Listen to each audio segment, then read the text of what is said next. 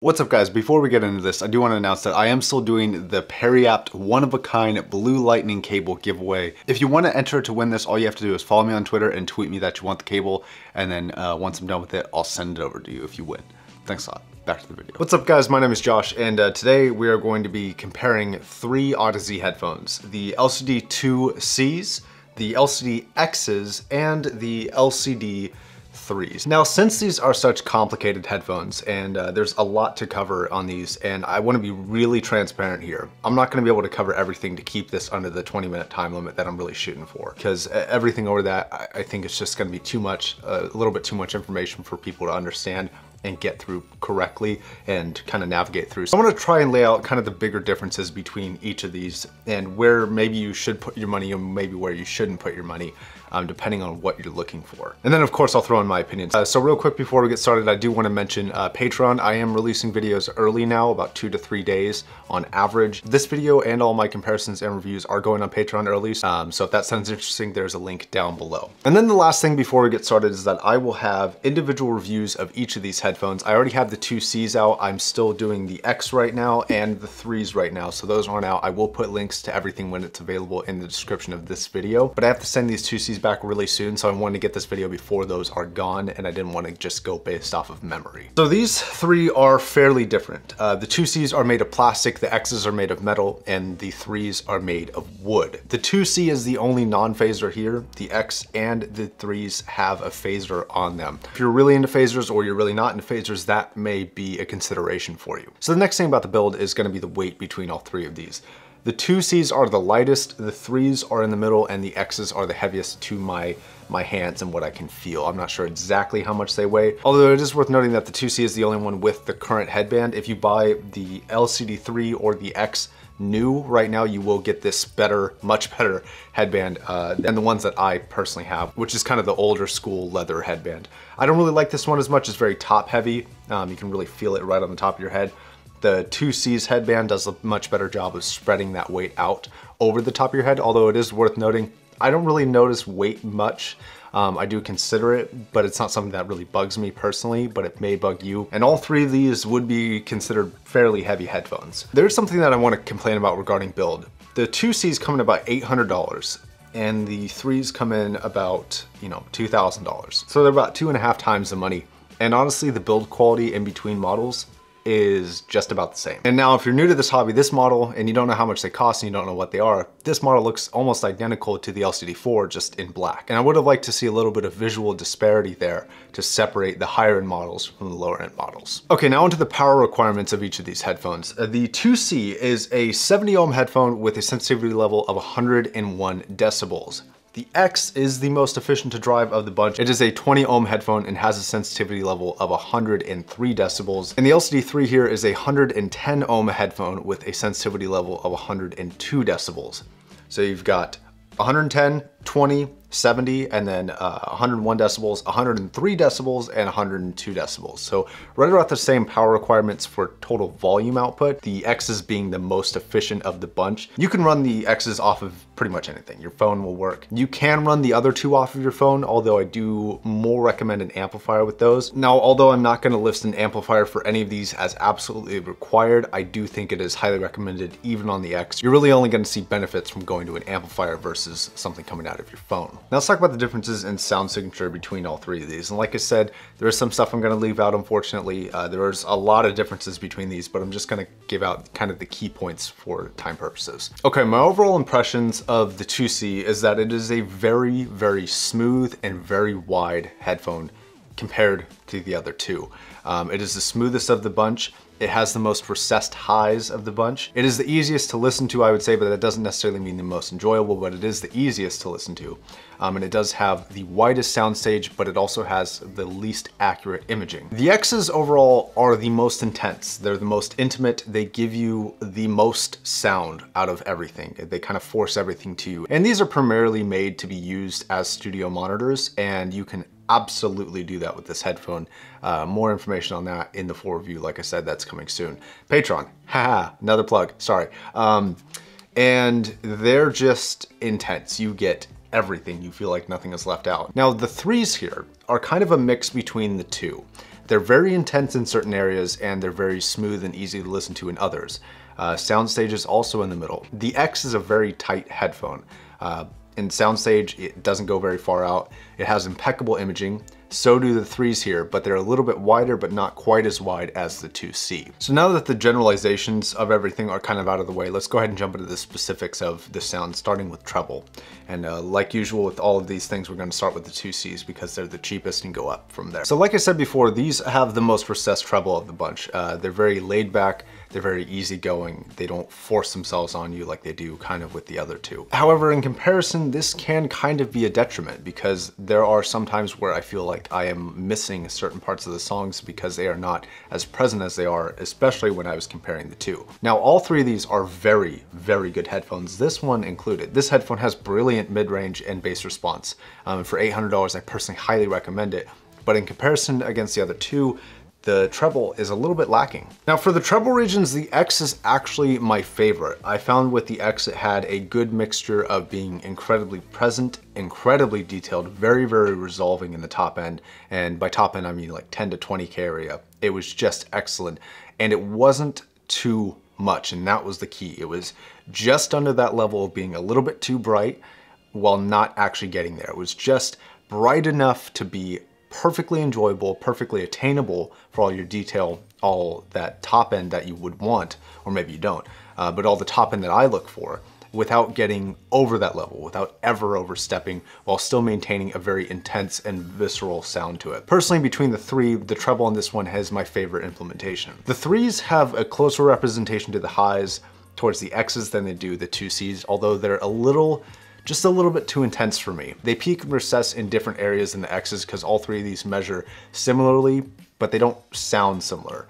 And I'm gonna get more into that in a second. But the 3s have all the detail and the presentation of the X's while boosting them in different areas, and the areas that they choose to boost the 3s in just didn't sit perfectly well with me. And occasionally I would hear cymbals or horns or even like really screechy vocals that were just a little bit too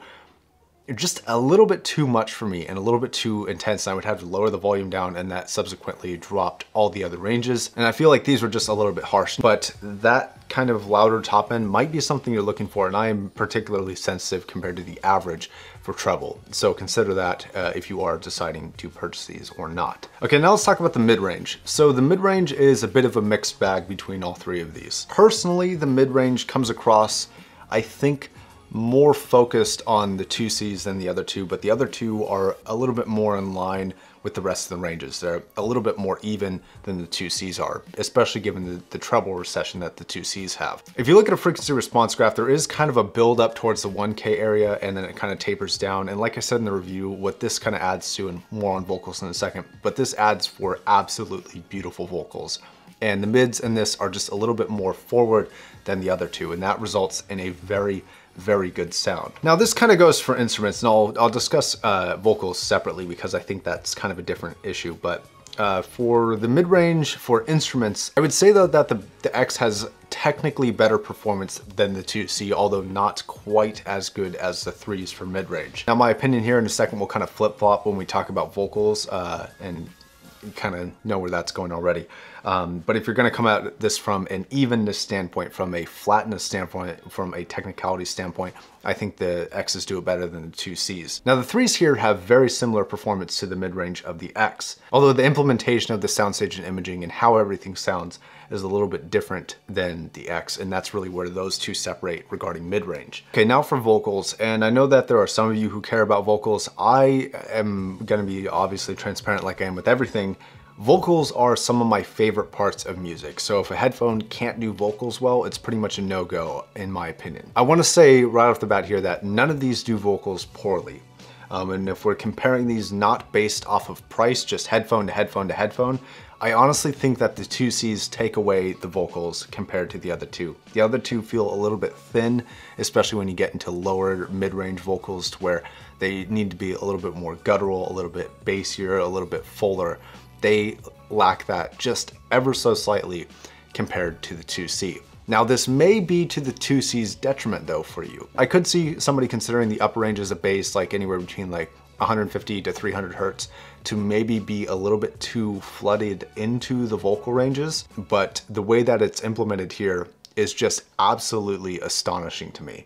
And these are some of the best vocals that I've heard on any headphone, period. And this goes into pretty stark and good contrast from the wide soundstage that is offered from these. Now, the vocals on this are not nearly as focused as I would have appreciated and as focused as they are on the X, although the X and the 3s, like I said, are gonna be a little bit thin comparatively, but they are more forward. The X's have the thinnest vocals between all three. The 3s are a little bit in between in terms of fullness, although the 2Cs are definitely a step ahead of the 3s in my opinion.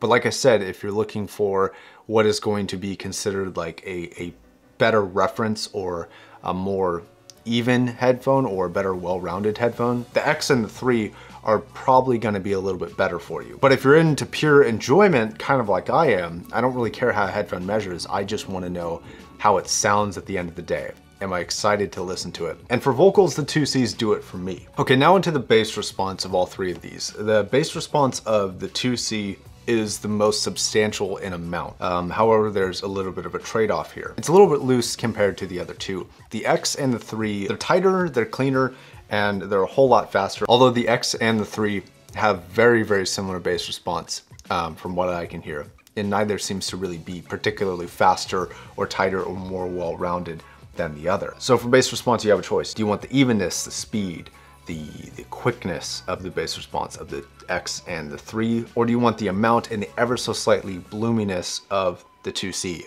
Now, I think that bloominess could be considered a downside. I personally consider it a benefit, but that's gonna be up to you. Now, like I've reiterated now a couple times, these are in comparison. All three of these have excellent bass response, just the 2Cs have a little bit more, and the X and the 3s is a little bit cleaner, a little bit tighter, a little bit more clinical. Now, imaging and soundstage is where these headphones really separate.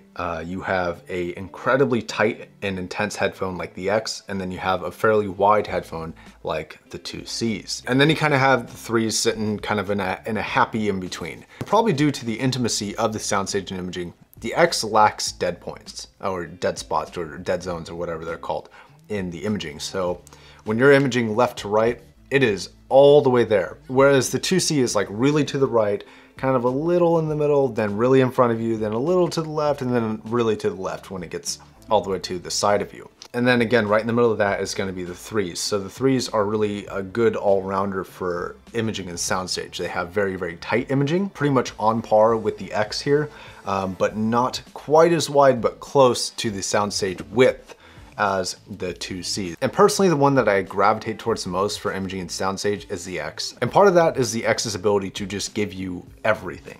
Every little bit of detail, every nuance in every instrument, the X delivers to you, whereas I feel like the 2s and the 3s lie to you a little bit. Now, it's a good lie. It's an enjoyable lie, but I feel like it is hiding a little bit compared to the X's. Now, I do want to go over some final thoughts between these three that weren't necessarily what I'm going to present as my conclusion and didn't really fit into the other areas.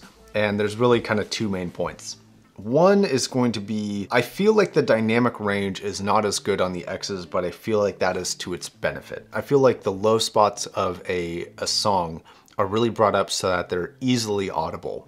Now, you may like this or you may not. If you're a person who really likes really large dynamic range, this is not going to be the headphone for you. I think that dynamic range is great to a point. Sometimes I think when a song is really, really low and then gets really bright really quick and then really low, it's not personally very enjoyable for me. So having kind of the evenness of the sound in terms of the dynamics of it is really beneficial for my personal tastes. Now, the 2Cs kind of do the same thing for the mid-range and the bass response, but those do have what I would consider to be a greater dynamic range at the top end, like 10 to 20K area. And then again, a happy in between the two is gonna be the 3s here. They have the best dynamic range between both of these. They can seem really, really low and really, really loud. Now again, for enjoyment purposes, that kind of adds to a little bit peaky of a sound sometimes, where it just is a little bit too intense in certain songs and certain instruments. All right, then the next point is gonna be that the X's, I'm not sure what causes this or what the proper terminology for this, but these sound a lot more open than the other two despite the lack of soundstage. Now, I don't mean this as in they sound thin, but they sound airy. They sound very open, and that there isn't a film or anything muffling the sound. It's very, very crystalline and very clear. Whereas the 2C and the 3 sound slightly muffled actually compared to the X. The X is kind of like getting like a breath of fresh air. It's just relieving and a lot more open sounding than the other two. And for my personal taste, that really goes along with what I like. Now, this is gonna lead me into my conclusion here. Now, in order of what headphones I think are worth it the most, including the cost of them and all the factors put together, I think it goes in order of X is gonna be my first option, 2Cs are gonna be second, and then 3s are gonna be last. All three of these headphones are brilliant headphones. They all sound really, really amazing. With the 3s, the reason why they're in the last place is because for the 3s here, it's very, very difficult for me to justify an additional $800 over the X's, considering how similar they sound and the added benefit of sounding so open that the X's have. The 3s are a brilliant headphone, but I don't know if they're worth $2,000. They are beautiful and they have an immaculate fit and finish, and it's probably not gonna show up very well on film, but they are very, very well built and very beautiful in my opinion. But $2,000 is a large pill to swallow. Now, the reason why I picked the X to be first over the 2C, the X is a better overall headphone, and you have pretty much only benefits and only one detriment over the 2C. Well, two detriments if you count price. And that's gonna be the lower end of vocals. Now, vocals on the X are incredibly good, and I didn't want it to seem like any of these were bad. Just in comparison, I do think the 2s take it away just a little bit, and so I had to give that to the 2s.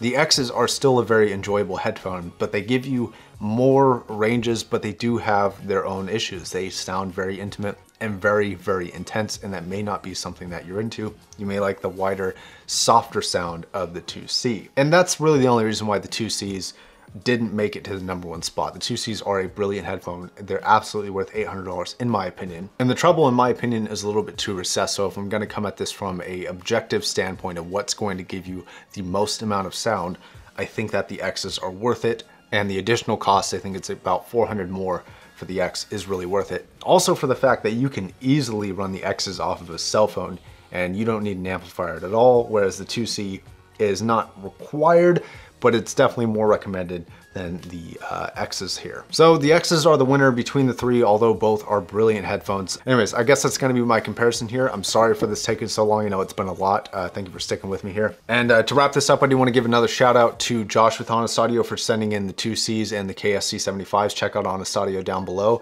The two gentlemen who sent me the 3s and the X do wanna stay anonymous. I will have full reviews of both of those. And I also wanna thank patrons who made this possible. Thank you very much. If you want to check out Patreon, there is a link down below for early access to videos like this one. All right, guys, my name is Josh. Thank you very much for watching, and I'll catch you in the next video.